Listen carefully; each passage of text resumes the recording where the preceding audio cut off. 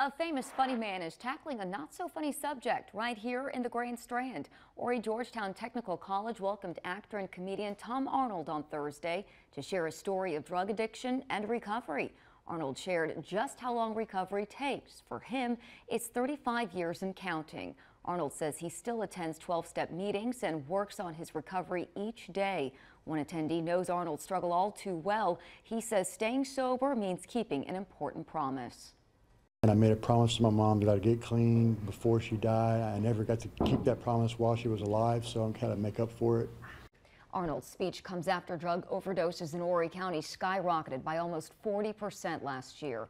All of HGTC's lectures are free and open to the public.